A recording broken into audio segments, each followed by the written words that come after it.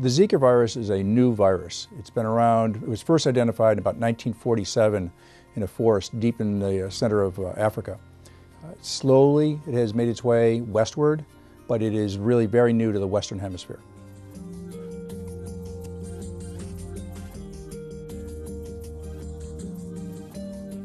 The virus is spread by mosquitoes, but not all mosquitoes. Currently, we know that it's spread by the Aedes aegypti mosquito, which is common throughout Central America and South America, but it's also found in parts of the United States, in particular Florida, the Gulf Coast, and Texas. Now, there are other mosquitoes, the Aedes albopictus, which is another Aedes family member mosquito, which is also found in Texas and throughout a lot of the southern United States, that might be able to transmit the virus, but we're not sure about that yet. One of the things about this virus is that it's relatively new, and so a lot is not known about it. And then keep in mind that certainly in Texas and in Houston in particular, there are many, many different species of mosquitoes. But right now, these are the only two species that we're worried about.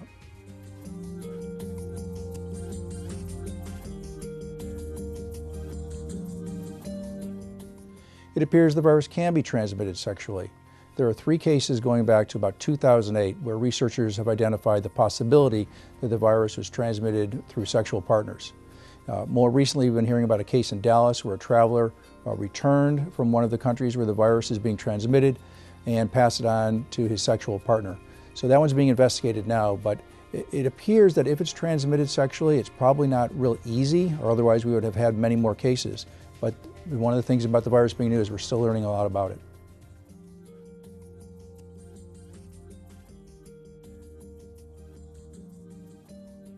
We're really not certain how the Zika virus may cause brain damage in infants. In fact, we're not even certain that it's the Zika virus that's responsible for the brain damage that's being seen. The particular problem we're talking about is called microcephaly, where the baby has an abnormally small brain. Research is ongoing. It is unclear if it's really the Zika virus. Remember, there are other things which can cause microcephaly. We know that there are other viruses that can cause microcephaly. We know that there are certain toxins that people can be exposed to can cause microcephaly. German measles can cause microcephaly. And so we're not exactly sure. Again, it's early. The virus has only really been on the scientific radar for about a year now, so it's going to take some time to figure this out.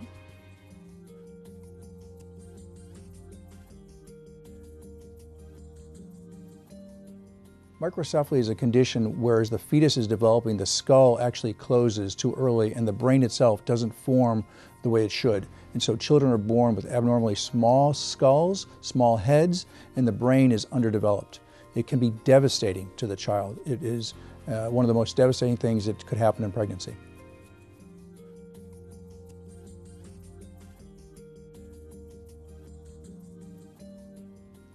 The countries that pregnant women should avoid are countries in Central and South America and the Caribbean. Now, this is a changing list, so currently there are about 26 different countries on that list. But as time goes on, more countries may be added, and in fact, some countries may be taken off the list. So you should always check the CDC website to know for sure.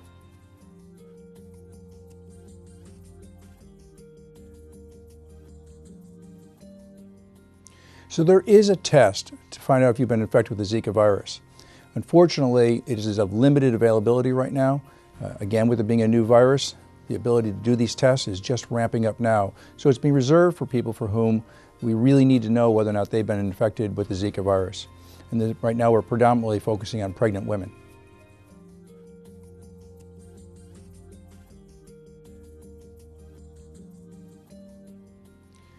If you're pregnant and you recently traveled to a country with Zika virus, you should contact your healthcare provider and have a discussion with them about what to watch for, what signs and symptoms to watch for, and whether or not you should be tested.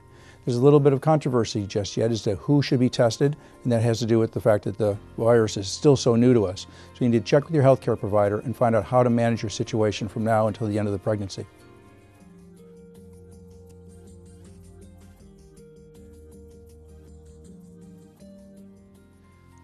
If you're currently not pregnant and you're planning on traveling to one of the affected countries, you should check with your primary care physician about what precautions you may want to take while you're traveling. What they're likely going to tell you is to use strict contraceptive techniques if you don't want to become pregnant, and they're also going to give you a lot of advice about how to protect yourself from becoming infected while you're there.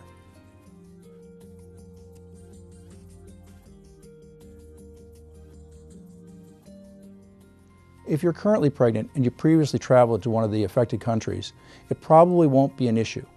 We do know that if people become infected with the Zika virus and they get over it, they get well, that does not put any subsequent pregnancies at any increased risk of problems. But if you're pregnant now and you did travel, you may want to check with your primary care physician or your OBGYN.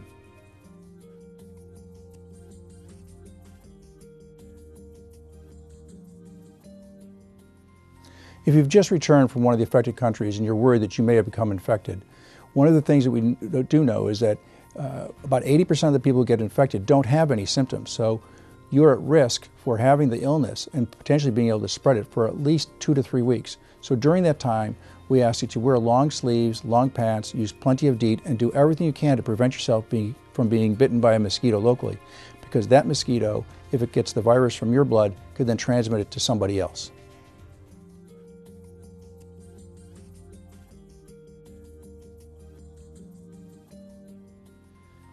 In terms of when in the pregnancy it's the greatest risk for injury to the fetus, we don't exactly know. But based on what we know from other fetal infectious complications, the earlier on in the pregnancy is probably a greater risk. But at this point, we simply don't know.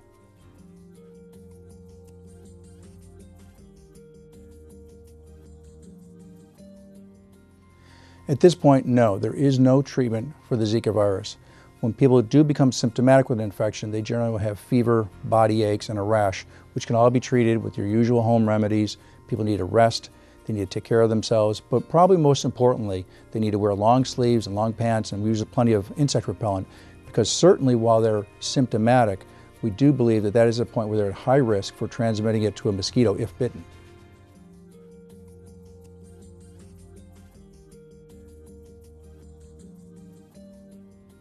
No, there is no vaccine. In fact, we think it'll take probably at least 2 years for an experimental vaccine to become available, and it may take up to 5 years after that before it will be widely available. So in the meantime, the goal is to not get infected in the first place by using the long sleeves, the long pants, use plenty of insect repellent. Make sure that your home is in good repair, or if you go and you travel to one of the affected countries, try to stay in someplace that has air conditioning. Maybe there'll be mosquito netting. You're going to have to assess the situation while you're there, but do everything you can to not become infected by a mosquito bite.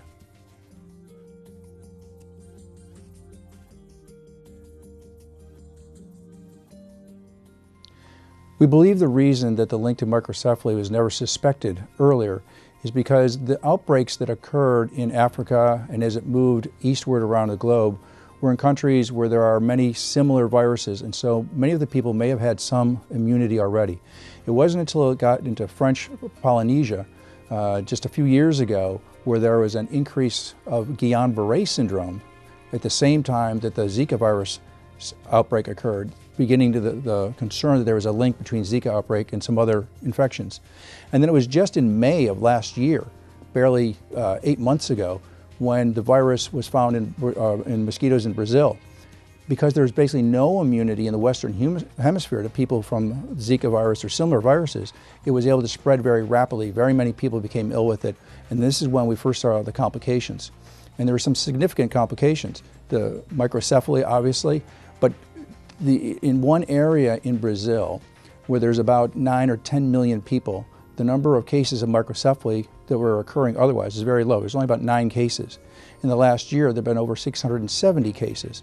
And so with the Zika virus spreading so rapidly and all of a sudden this increase in the microcephaly cases, that's why we assume that there's a link. Now that link has not yet been proven, but researchers are furiously trying to figure out if that is in fact the case. But this is why we think that it was so quiet until just recently. This is the first time the virus has gotten to a densely populated area with many, many people, and it also happens to be an area where there's probably no immunity amongst the people who live there.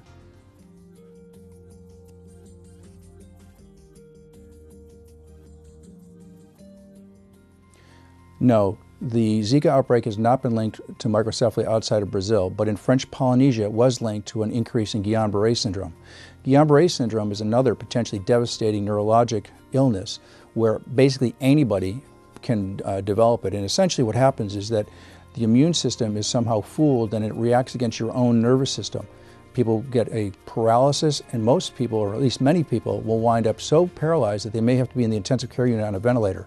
Again, most people will actually get over this and they will return to their normal lifestyles, but we do know that about 30% of people will wind up with some degree of permanent neurologic disorder as a result of Guillain-Barré syndrome. So this is also a very serious potential complication of Zika virus, which has not yet been proven, but the numbers suggest that there is a linkage.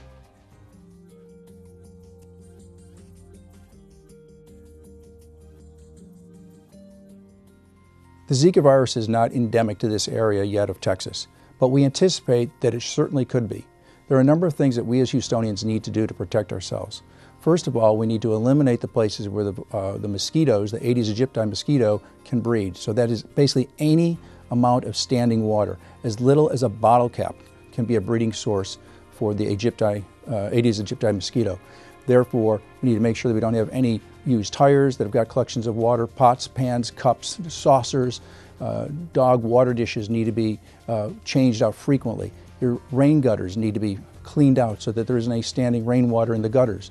We need to do everything we can to make sure there's no standing waters in places for the Aedes aegypti mosquito to breed. The second thing we need to do is understand that Aedes aegypti mosquito feeds primarily on humans, so we're its food source. That's why you're going to find it around your home. Therefore, the other thing we need to do is make sure that we protect ourselves from being bitten. So we wear the long sleeves, the long pants, wear plenty of DEET when we're outdoors, and then we also have to make sure that our homes are in good repair. Make sure that the screens are intact, there's no tears in the screen. Make sure that the window fits into the window frame. Make sure that the door fits into the door frame properly, and that there's no gaps, no way for a mosquito to get into your house. They like living in people's homes. You wouldn't expect that, but every once in a while you see a mosquito in your house. It's probably an Aedes aegypti mosquito. They also live around your doors and the windows trying to get in. So we need to keep our homes in good repair, eliminate all the standing water, and eliminate something for them to eat, which is us. So wear the DEET, wear the long clothes, and be vigilant about making sure that we don't drop our guard. This is not a sprint, this is a marathon. We need to do this all summer long.